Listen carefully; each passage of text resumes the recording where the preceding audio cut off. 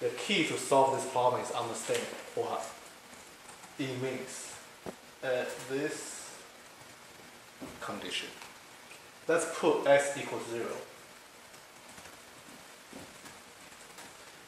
So f of 0 plus phi is f of phi equals x is 0, f of 0. This means f phi is same as 0. Now we can put 1 in there. F of 1 plus phi is 6 equals f1. So at 6, same as 1. x2, 7, 2. So you will not go up. Just follow what it says before. We can do this for 3 and 4. So you get 8 equals f3,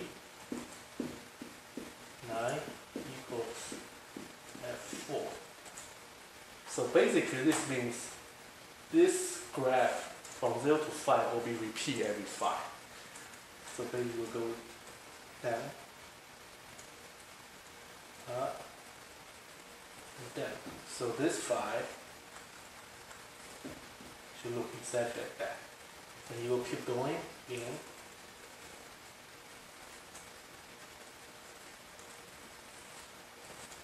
for another 5. So that's what this means. It's periodic for every 5. So now we need to understand the next question.